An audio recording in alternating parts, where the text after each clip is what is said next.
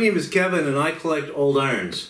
This is actually the 10th of our videos in this series, done over a 3-week period during the summer of 2020.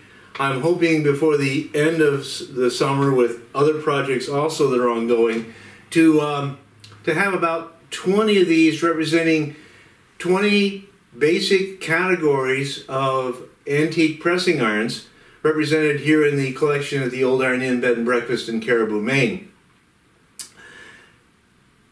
The plan from there is that I hope that I will have opportunity to visit some of the other collectors and that we can do additional videos from those aspects, categories, or specifics that are not well represented in this collection. One of the reasons that the topic of old irons is interesting is the diversity. And I hope you're already starting to appreciate that, those that have seen some of the videos up to this point in time. That diversity, I think, is equivalent to the entire diversity in, say, guns or in cars. And when I say cars, I mean all cars, from race cars to pedal cars. From guns, I mean the entire diversity of guns, from revolvers to blunderbusses. There is that diversity amongst the irons.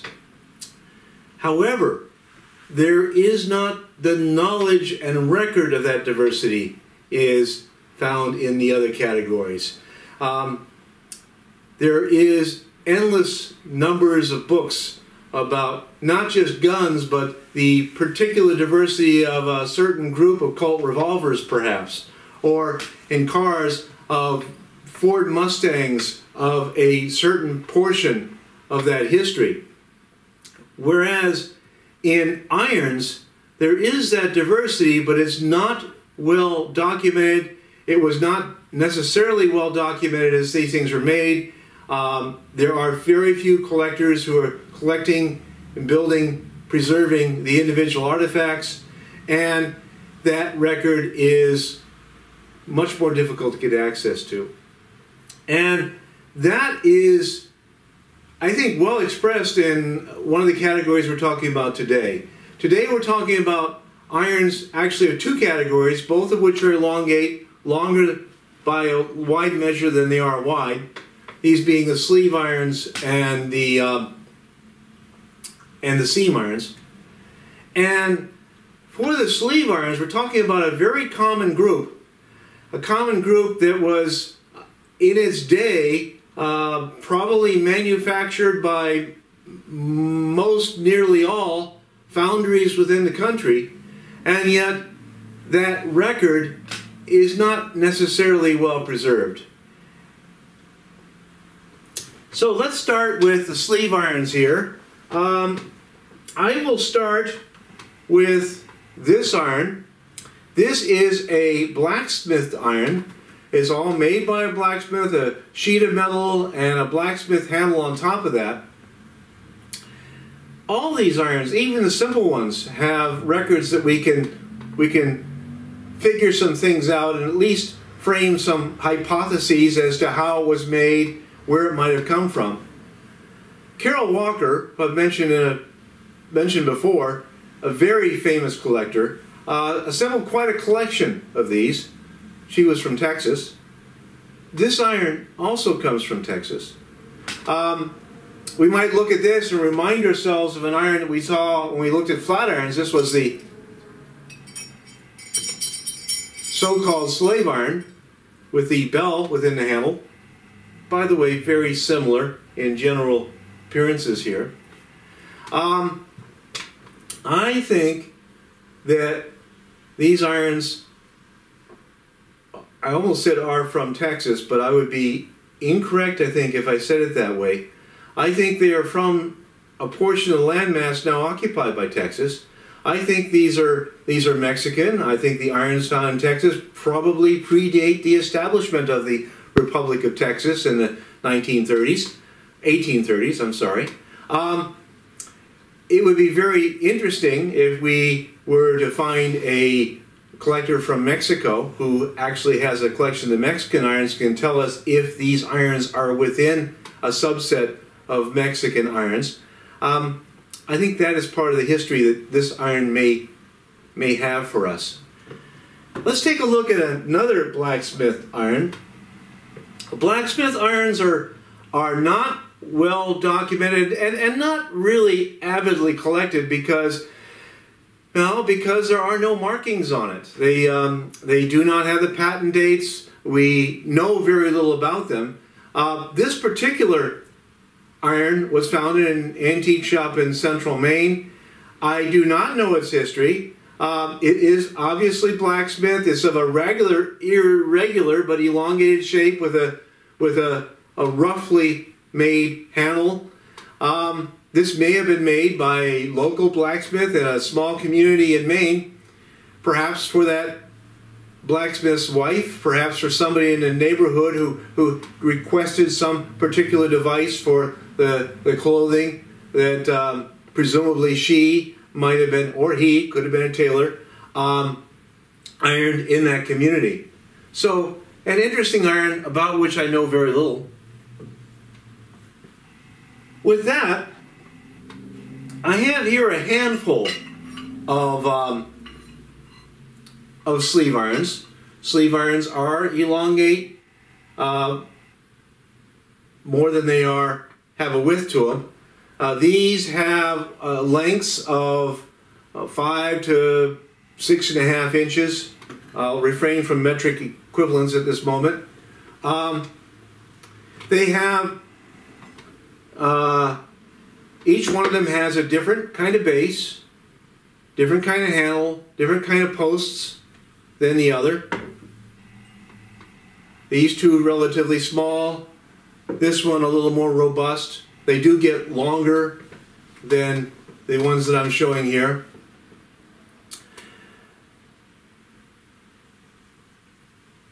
And that's about all I can say for these. None of these have markings. Now, my guess is if you were to focus on this group and collect these things at the expense of anything else that you had room for, my guess is that you could have hundreds of sleeve irons of different bottoms, different handles, different bases. By the time you assembled that collection of hundreds, you'd probably be getting a fairly good idea of some of these that have similar handles, posts, bases in particular regions. Maybe you could trace these back and even come up with a good idea of where that foundry that made those particular irons might come from. But we don't have that knowledge. And unfortunately for the sleeve irons, it's hard to get that knowledge because these irons, what they have in common, are very typical of cast iron sleeve irons, is that there is no information. There are no even numbers that we would commonly find on a cast iron flat iron. There is no company names, there is no patent dates, and that is because these were applied utilitarian irons that every foundry did. But in terms of showcasing their name and all those particulars, they do that on a larger iron that may have been part of the set here. You don't have a lot of space up here, and so that time was not given, and we don't know where these came from.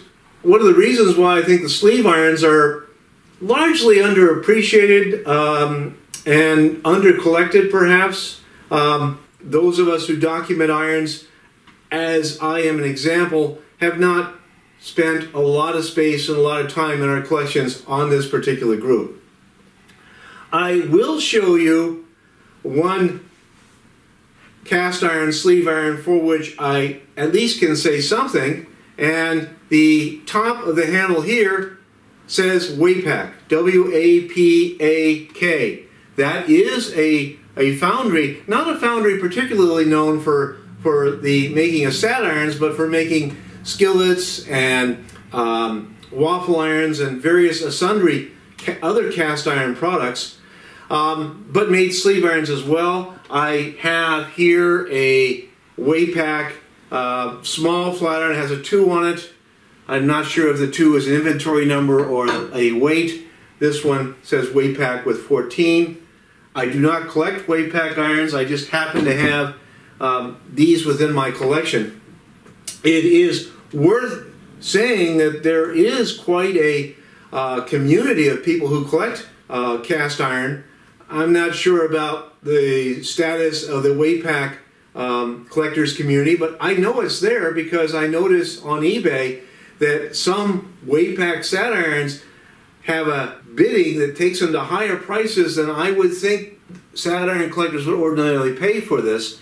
Again, there's the weight packer community as well, and that is true for the skillet and cast iron manufacturers in general. Griswold being particularly famous for the motivation of the collectors within the group. I do have one sleeve iron in my collection for which I actually have a, at least amongst the cast iron collections here, for which I have a manufacturer and a patent date. This is from the Sweeney company. This is a Sweeney iron. Looking down at the top, it says patent July 19th, 1899. Very interesting shape in that the sleeve iron here has parallel sides. Perhaps that is what the patent is for. It also has a very nicely done handle. This one says number 6 on the top, and I do know that these come in multiple sizes because I've seen a couple, 3 different sized sleeve irons of this particular group. So here is an unusual sleeve iron. It does have a patent date and the particulars. And with that, we're finished with the cast iron sleeve irons. I do not have many because I do not see the markings and things that have motivated me to spend money and time for those. But we have a sense for how common sleeve irons were in the community and amongst the manufacturers by what we see in the detachable handles. All of the major companies that made detachable handled irons made sleeve irons. We've seen a couple in the detachable lecture. I think we had an Ober, and we had a asbestos detachable handle iron of the sleeve category. This is, as you I hope appreciate, a Mrs. Potts handle. And let's take a look at the top of the base here. It says Grand Union Tea Company. There are many different Mrs. Potts style sleeve irons, but this is by far the most common. Grand Union Tea Company. The Grand Union Tea Company was one of the first chain stores, in the way that Walmart or Target is. The first stores, which were then widely distributed in communities around the country. Grand Union Tea Company had 200 stores in the middle of the latter 1800s, going up to 500 to 1,000 in the 1920s. I understand there still are some Grand Union stores in the country. So when you do find a sleeve iron, this may be very often the sleeve iron of the Mrs. Potts handled type that you're likely to find. By the way, this particular iron I picked up when I was in high school. Long time I've had that one. We've also talked about the sensibles, and here's the sensible handle. This is a sensible number 5. These things do come in multiple sizes. And I got something else to show you. Let's move that here and we'll bring this in. This is something that's particularly odd. One of the things that interests me in my study of irons is the transitions from one technology to another. And when you're dealing with a group as diverse as irons, you see those transitions, and they're always interesting to study, just as they are for guns and cars. This is a electric sleeve iron. I have the electric cord associated with it. With essentially a sensible base and removable handle. Quite interesting, because I can't think of any reason why this should have a removable handle. I can take the handle off, but the only way I can actually remove this is unplugging the electrical attachments, in which case I have the handle over here and I have an unattached, maybe hot base. Interesting. This is, I'm not sure exactly why this was made this way, but it might have been simply because the electricity is a new technology, an intimidating technology, and maybe for somebody just starting to get familiar with this technology, it would be more comfortable to have the base in a shape that you relate to very easily. This shape. By the way, I also like this iron particularly well because it has the word Pluto on it. Being a science educator, having a iron that is named after a planet is interesting. This is from the Consolidated Electric Appliance Company, 1907 patent date. So with that, we've covered briefly, as is our wont to do for each of these groups, the sleeve irons. We are in this video going to do two categories. The second category, also long and narrow, is the seam irons. The seam irons are sort of the opposite in a sense. We have very little variety, not very many examples. It's a very minor category, though it is a category of some particular interest to the iron collector. And the seam irons are, let me start by saying that there are among the Taylor irons, especially the blacksmith Taylor irons, there are irons that are very long and narrow, but they probably were used for multiple purposes, seams maybe being part of that. We're covering here some irons that are explicitly designed for seams. That is, where fabrics are joined together, sleeves, most particularly perhaps the seams of pants. These irons are designed to be very narrow while also being very heavy, to actually press on those seams. This is the Elvis iron from Springfield, Ohio. So I do have a company, do have a location. Again, it's quite large, quite tall, but also quite narrow. And this is typical of a few of these. These are rather unusual. This particular one, fairly simple, and one could probably acquire for something like maybe $100, which is a lot of money when you consider that the Taylor irons or the sleeve irons in general would only go for about $20 a piece. This is a second seam iron. It's actually labeled on the one side as seam iron. On the other side is Modeste. They do have other markings. As best as I can tell, these are American. And there is a very narrow surface that would be in contact with the fabric, and yet the iron itself is bulbous to give it that extra mass. There's a mass to the handle as well. This is a surprisingly heavy iron. We can talk a little bit about values here.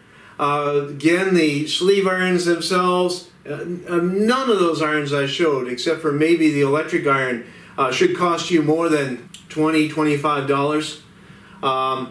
This iron is rare, and it's unusual enough that it's sought after by people who are collecting and want to have something in this category. I was lucky to get this one on eBay for about $100, but at a specialty iron auction a few months ago, one of these just sold for $750. Now, I think that price was very, very high, but it also had apparently a couple of very motivated bidders who bid that up into stratospheric levels. we'll talk in other videos about how to manage bidding at auctions. And what you do is you set your prices ahead of time, and you go up to what limits you think they're worth. And if you don't get it, that gives you money that you can put to something else that's further down the list. We're finished with these two categories. We're about to move on to some categories that I have a particular interest in, and much larger collections of the hat irons and the fluting irons, for starters. And I hope that you will keep with me so we can talk about those.